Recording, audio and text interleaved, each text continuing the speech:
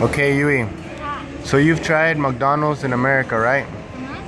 And you've tried McDonald's in Japan. Which one is better? Or is it the same? Or is there any difference between... I don't remember. No? What do you mean? I don't remember. The hamburgers in America. Okay, what did you get today? What is this? Show us, please. What is it called? Show you Japan. Do they sell that in America? No, this is only in Japan. Ah, in Japan dakara. Okay, can you open it? So we can see what it looks like.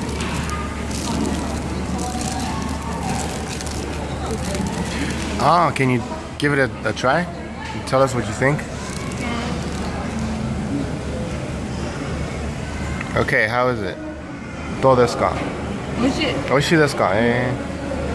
Okay. The smell of soy sauce is good. Okay, the smell of soy sauce is good.